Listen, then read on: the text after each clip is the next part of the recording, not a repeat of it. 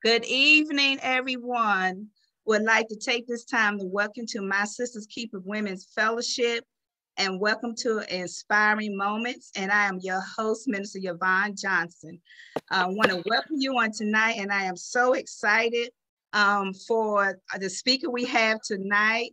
She is not only my sister in Christ, but she is my sister. We're in another group called Vision Building Women under the leadership of Dr. Sandra Wall Williams. And it is my honor and my pleasure to have her here on tonight, Dr. Kenya Wallace. So what we're going to do, as we always do, we're going to open up with a brief prayer. After that, I'm going to give you her bio, and then I'm going to turn it over into her hands. So let us bow our head for a word of prayer.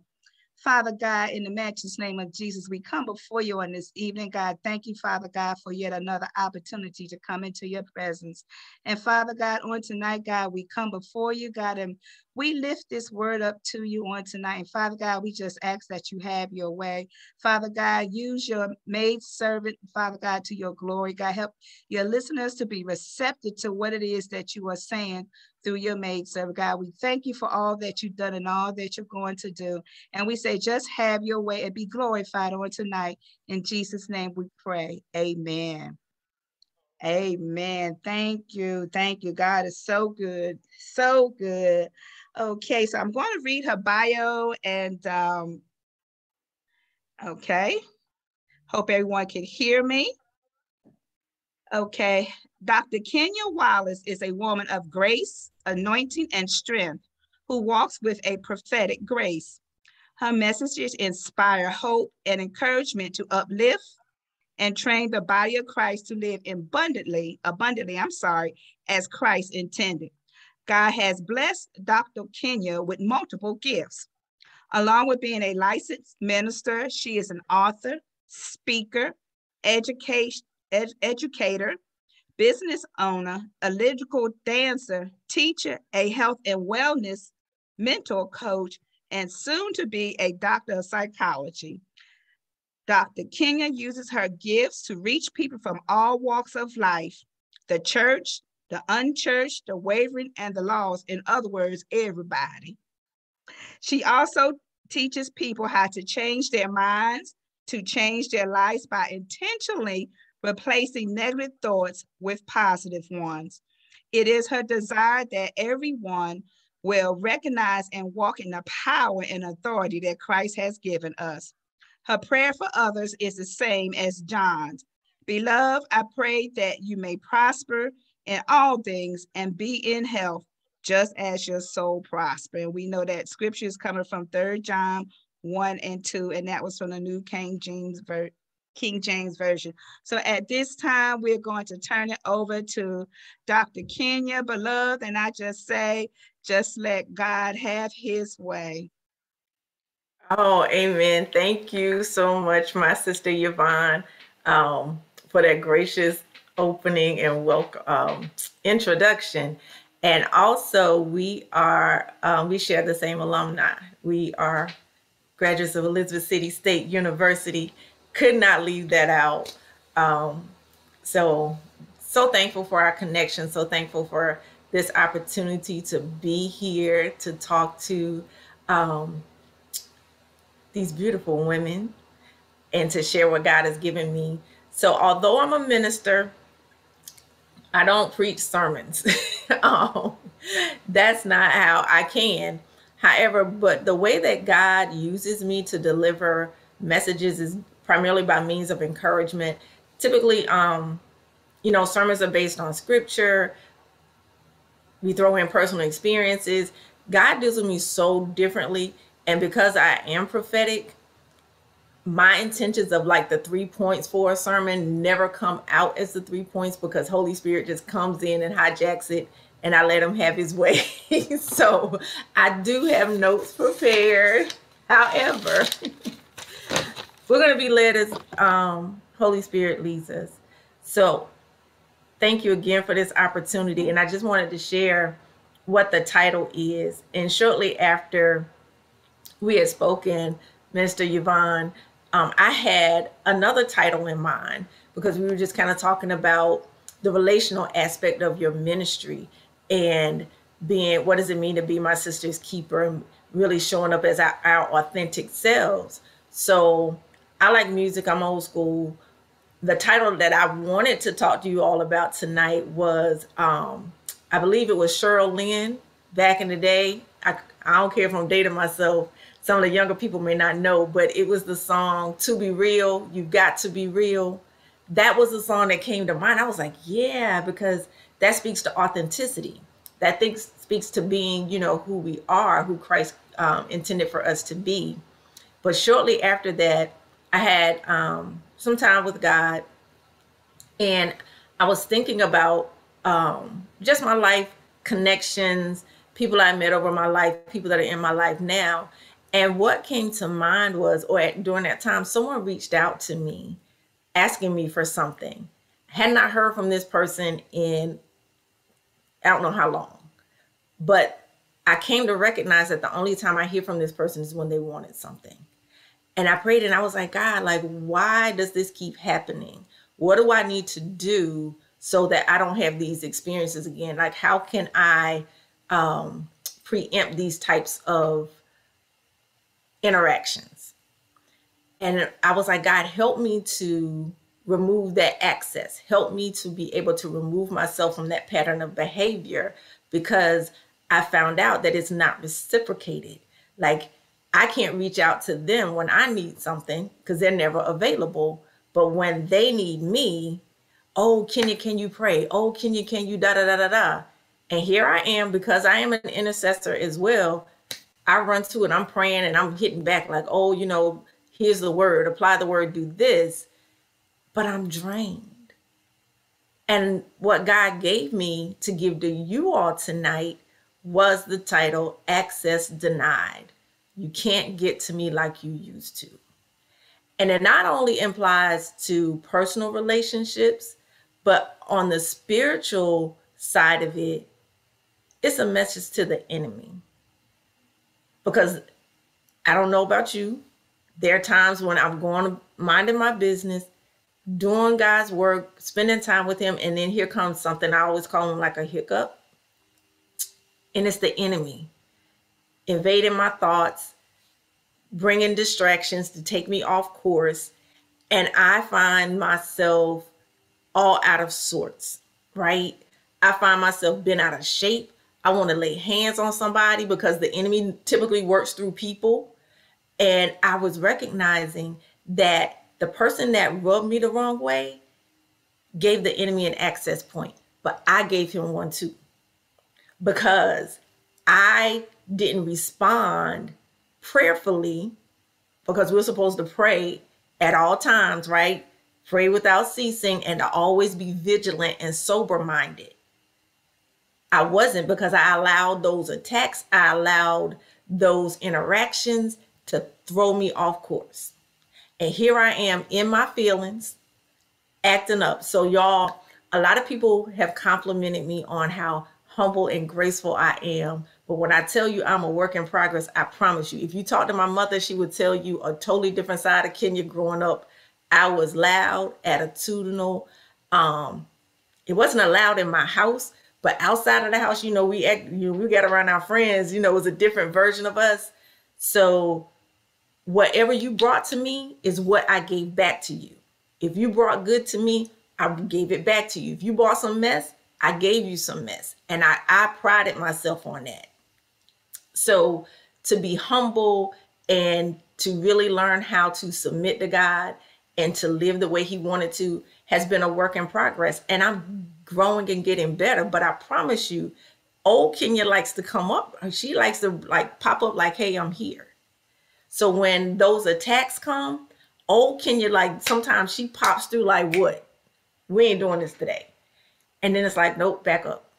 But I've given the enemy access.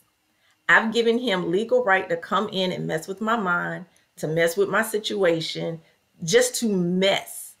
And we already know when he comes, he does not come alone. He brings all the boys with him.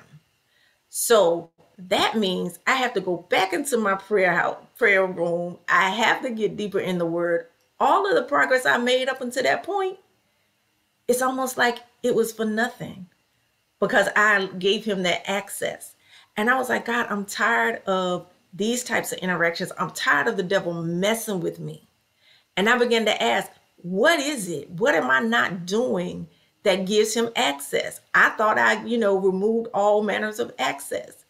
And for my prayer warriors, we call out all the demons, all the things that we can think of that would give the enemy access. But I had to go deeper. I had to ask God, what is it about me? Because I was making it about the person. And what happens typically when we're hit, we go after the person. We don't go after the spirit, because yes, we know the scripture tells us that we wrestle not against flesh and blood, but against the powers and the principalities and all those wickedness that comes from the darkness. And I'm severely paraphrasing, y'all. But even though we know that, we're caught up with this right here. This is all we see. So we name the person. We don't call out the spirit. So I wanted to know what was in me that kept allowing this to come back. What lesson didn't I learn? Because sometimes it's not even about, sometimes the attack comes to teach us a lesson. So for me, the lesson I learned was, one, to not react out of my emotions. That was the first access point. The second thing I learned was to not be so accessible to people, to not be so amenable, so friendly, to not be so accommodating. So when I recognized those, when Holy Spirit helped me to recognize those, I was like, okay, so now why am I overly accommodating? Why am I so easily accessible? Why am I so easily offended? So now I was beginning to go deeper below the surface, because I meant that thing. I was like, I'm making progress and I'm seeing answers to prayers. And now, boom, because the enemy doesn't want me to progress only so far, because he knows for me, my pattern is when I'm focused and when I'm going forward, and then when I'm hit with something, I'm down for a minute. That was old Kenya and my old approach. So now I'm able to recognize it, target it, and say, I'm cutting off access. So when we say access denied means we're refusing permission. So then once I began understanding, going deeper and deeper, and I was like, God, where did all these things, why am I so eager to please? Why am I, wanting people to see me in a positive light always? Why am I just allowing these things to come? And what Holy Spirit revealed was that a lot of things stem back to childhood. I was a small, little skinny thing in the country. People always said I was beautiful. I had hair then, y'all. But even with that, we know kids are mean. I've said some mean things to people because we replicate what's been done to us, positive or otherwise. And I had to recognize that a lot of the stings that I was feeling and a lot of the way that my personality had become structured was based out of that.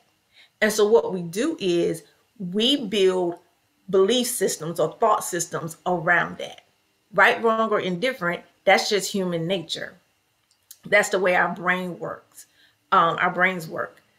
So I began to look at over time, I was like, so when else have I demonstrated these behaviors? And I saw the pattern. I gave people access to treat me that way, to pick me up and put me down like a little teddy bear when it was okay, when it was convenient for them. But now that I can recognize it, I can shut off the access. So I had to recognize the access points. I had to recognize what are those things within Kenya that gave permission for people to say certain things to me or to treat me a certain way. What things did I accept that I should not have? And then I had to do the work. I had to aside from asking God, I had to begin implementing what someone told me a while ago, that my no is anointed, that it's okay to say no. It's okay not to respond to the text message.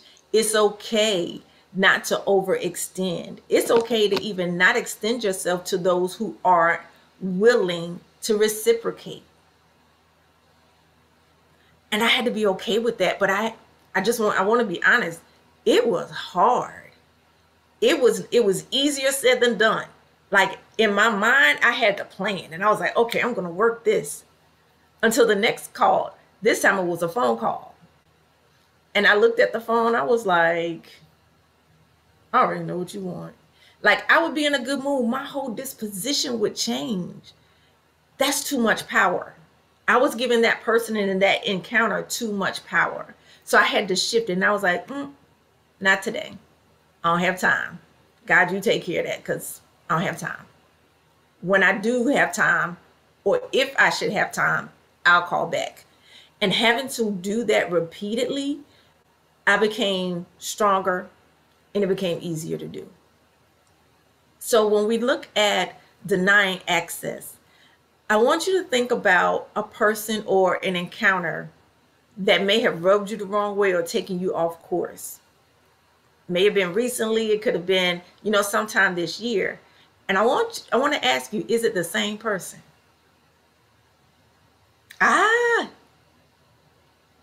Is it the same person? So I'm seeing your comments in the chat, and I'm smiling inwardly and I'm not responding individually because I will get off track, and I don't want to do that. But if it's the same person, I want you to consider this. And I feel like this is what Holy Spirit is saying. That person is an assignment. They were assigned to you, not by God, but by the enemy. Because it's not a negative thing. It's not anything that you've done wrong. It just means that the glory of God is all on you. The glory, I'm seeing the same person, yeah. And for me, it's not just one person. It's a couple of people, really two. And I'm like, okay, God, what is this about? But what I recognized was I pray more. When those encounters come, I pray more. Because the enemy waits until we are settled and we're at peace. And that's when those people pop up. It's a call, it's a text message. And you're like, really? And have you noticed that your energy just is released? It's almost like a balloon that you're blowing up. And right before you tie it off, for whatever reason, you let go, and you're just depleted. It's an assignment from the enemy. It's an attack that he's launched to keep us off track, keep us unfocused, to keep our eyes off of God, off of the will of God and what God would have us to do. Yes. So it's important that when we do recognize those distractions, that we pray, okay, God, how do I handle this? Because there are times I talk to God. I'm just upfront and real with him. Not super raw, but I'm raw. And I'm like, God, I'm going to need you to handle that, because I don't even have time. And then there are times I'm like, Lord, handle it, because they're finna get it. I don't even care right now. But that's still something in me. So again, it's there to reveal, even though the enemy has sent it as a negative. Remember, God works all things out for our good. Everything that happens to us is not always God's plan or design for us, because the enemy, he's trying. He's on his job day and night. He doesn't let up. So when that happens, we go to God. We ask for forgiveness for allowing ourselves to succumb to that. We repent. And then for me, I ask God, how do I move forward? How do I now interact with this person when I have to? Because there are some people we don't have to ever communicate with. We can pray for them, but we keep them at arm's distance, so to speak, to further deny their access. So when we look at that, and even if we can if we think back to like middle school, high school, and we had those friends that we thought were like, oh, our besties, and they betrayed our confidence.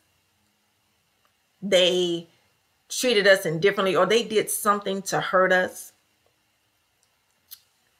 Those things happen for a reason. They are lessons we learn from about interpersonal relationships and how to use conflict resolution. But also at the same time, it shows us, it's like, okay, not everyone who smiles in your face is your friend. And I like music, movies, and food. So y'all will hear me reference those from time to time. I'm a 70s baby. So when I thought about that, the enemy uses those closest to us. Oftentimes he does not use a stranger, because he knows that we're prepared for that. We're prepared for the hits to come from other places, but we're not prepared for those hits to come from our loved ones, the people who are in our faces all the time. And what the song that came to mind was Backstabber. They smile in your face, but all the time they want to take your place. The backstabbers, the ones that go, hey sis, I saw you got a little program going on. Hey sis Yvonne, yeah, how's your little ministry doing? Y'all, it took me a minute to recognize that that was not a compliment.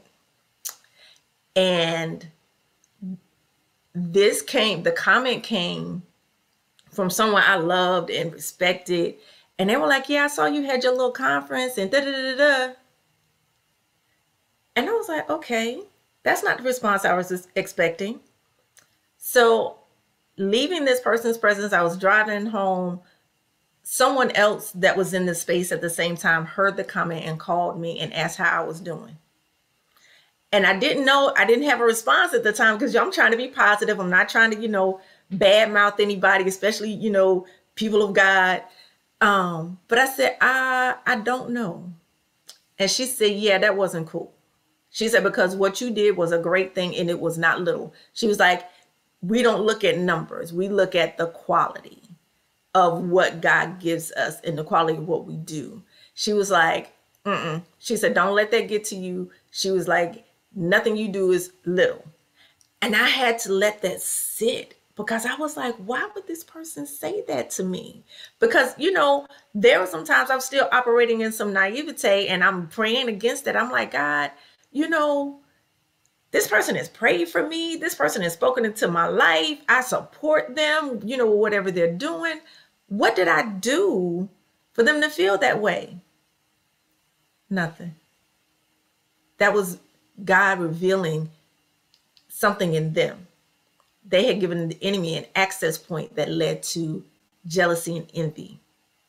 And I didn't want to believe it, because I'm like, we're all, Christians, we're saved, and, we're leaders, and we're not supposed to do that.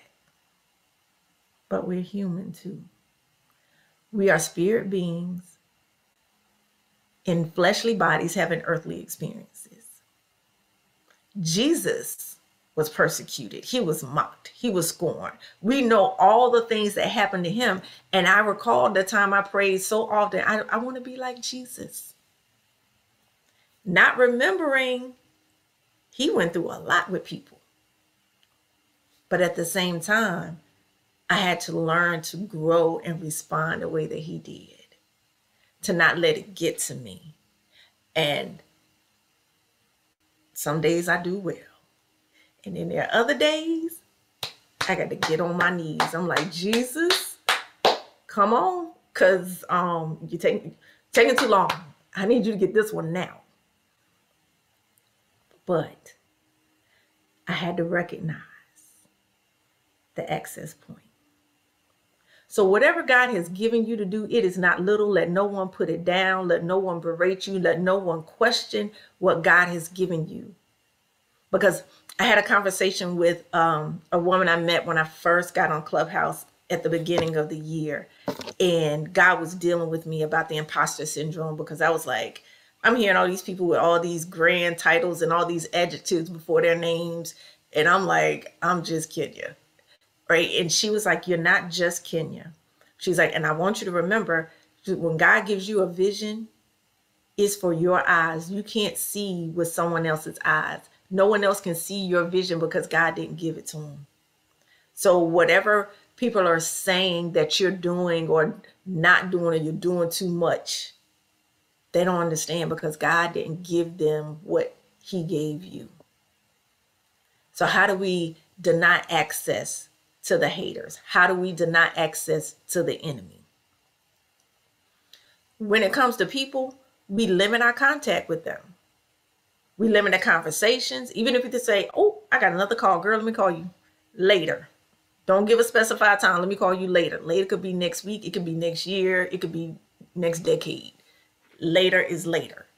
And be okay with that. Don't share everything, especially on social media, because there are some good aspects to social media, just like anything else. But there are also some bad that comes with it, because the enemy uses that as like a breeding ground, because we're seeing these perfect pictures, these polished poses, these beautiful, immaculate posts about people's lives. But that's just a snippet. We don't really see behind the lens. We don't see behind the screen. And there was a young man that I interviewed for my dissertation, and I asked him about his opinion about social media and, people's behavior on it. He's 14. And he said, people talk different than they type. And I was like, huh. And he said it again. I said, so what does that mean? He was like, people will say one thing, but then they'll type something different on social media. So that made me pay even more attention to my posts. What am I putting on social media? What am I presenting? I don't put a lot of my family business on there or things. I mean, even though most of my family are my friends on social media, but still, I'm learning to be more selective, because I recognize that's another access point, because people can hate on you from what they see on the outside. They don't even know that sometimes it took everything in you to even muster up a smile to post that selfie as a means of encouragement for someone who's going through something. So with that, we deny the access to the enemy. And James 4:7 tells us exactly how to do it. I'm going to read the New Living Translation. It says, so humble yourself before God. Resist the devil and he will flee from you. So when we humble ourselves before God, we're recognizing that we cannot live and operate in our own strength. We can't come against those who come against us in our own power, because the Bible says not by power, not by might, but by my spirit. That's what God is reminding us. We need him to fight for us and with us. And he gives us the tools to do it, but we have to surrender. We have to get rid of self. And when I tell you, I had a time trying to get rid of Kenya, because I wanted to handle situations. I wanted to cuss people out. I wanted to lay my hands on people. I wanted to see them hurt the way that they hurt me. I wanted to do what they said in the Old Testament. I want to give an eye for an eye. But that's not God's way. We're under a new dispensation. We're living under the New Testament, right? Because Jesus came, he fulfilled the law, but he also gave us power and authority. So how do we wield that power and authority? We apply God's word. We apply his word. We deny ourselves. We turn the plate down. So remember in Matthew when the disciples went to cast the demon out of the man, and they were like, who are you? We don't know you. And Jesus is like, this only comes out by fasting and prayer. We're going to have to turn the plate down more, especially in this season, in what's coming, December forward. we're going to have to turn the plate down more. We're going to have to surrender to God. We're going to have to spend more time in his presence. That doesn't mean that you're hours and hours on the floor. It means when you're driving in the car to and from work, when you have a lunch break, and when you're working and you're just like, Lord, I thank you. Oops, that was me. I apologize. Lord, I thank you. And you're just having a conversation with him in your mind, but then you're also pausing to let him speak. When you call out the enemy and you call that demon out by name, whatever it is, guilt, shame, fornication, lying, thieving, backbiting, murderous spirits, vagabond spirits, all those, whatever Holy Spirit brings to your mind, whatever he gives you, you call it out and you plead the blood of Jesus. You put it under the blood of Jesus and you tell it where to go. Send it to a dry place and tell it never to come back to you again. And that's how you deny access.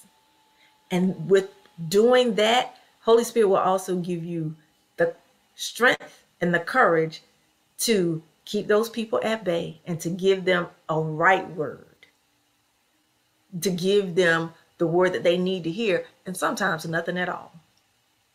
So from this day forward, access denied to the enemy and to people. They can't get to us like they used to. Those tactics don't work anymore. And if something happens and you just slip up, guess what? We get up and we start again. That's all we do.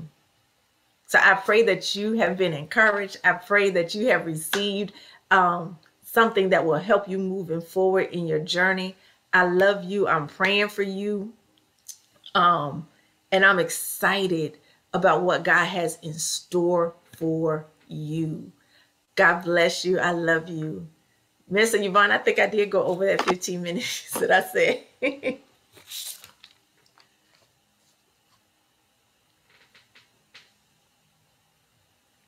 Oh, you're muted. Oh, there you are.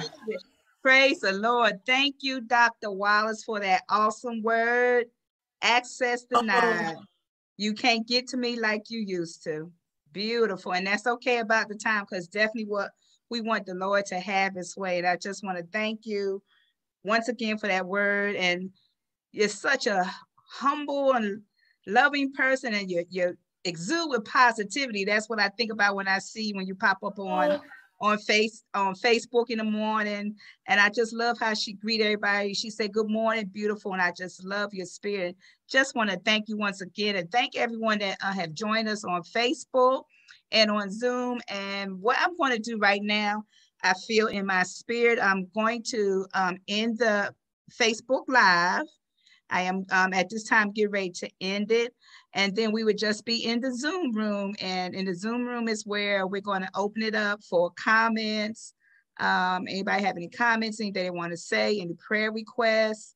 Like I said, right now I'm going to end the Facebook Live recording. So we thank you for joining us, and ask that you continue to pray for us and to enjoy your family this coming Thursday, which is Thanksgiving. Remember all the things that you are grateful and thankful for. Thank God for your family. Cherish and love on your family. But remember to always give God thanks. And we thank you, and we ask that you enjoy the rest of your evening. Good night.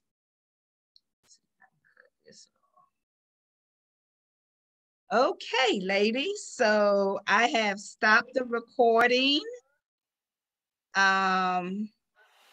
So right now, I'm going to turn it over. Sister Kenya, see if you had any, Dr. Kenya, I'm sorry, see if you had anything else you wanted to say right quick.